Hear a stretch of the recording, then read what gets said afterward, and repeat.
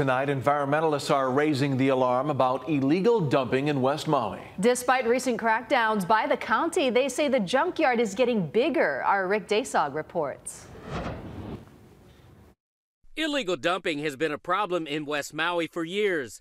These derelict cars at Ukumehame were dumped so long ago that they're rusting out.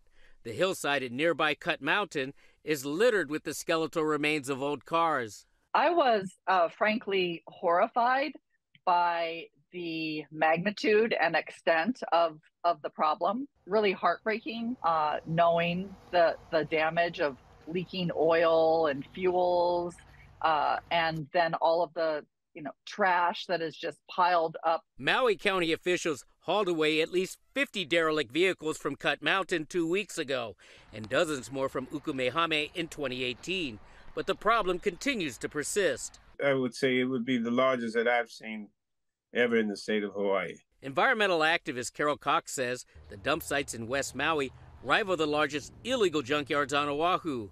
He says it's not only a threat to nearby cultural resources, but also to the drinking water. It's an open dump, and imagine the damage that it could be done to the groundwater, because these are gases and liquids and fluids, and it's a sickening feeling. County officials say they plan to team up with the state in the coming weeks for another major cleanup effort, but they say they don't know who's dumping all the old cars and trash in West Maui. The environmentalists suspect that many of the cars were stolen and chopped up for parts. They say a large homeless population has also contributed to the problem. Oh my God, what a nightmare scene. It's kind of a Mad Max world.